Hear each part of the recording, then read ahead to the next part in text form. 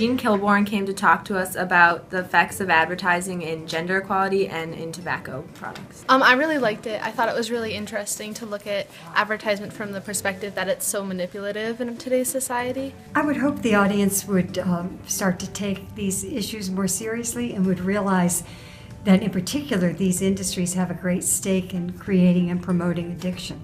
It was definitely eye-opening as to how media targets kids around our age. I think I'm going to be much more aware of how it impacts my decisions every day and that kind of thing. A lot of people choose brands, but they don't necessarily realize that they've been subliminally messaged by advertising to choose that specific brand. But what people say to me more than anything else after they see my films or my presentations is that they never look at ads again in the same way.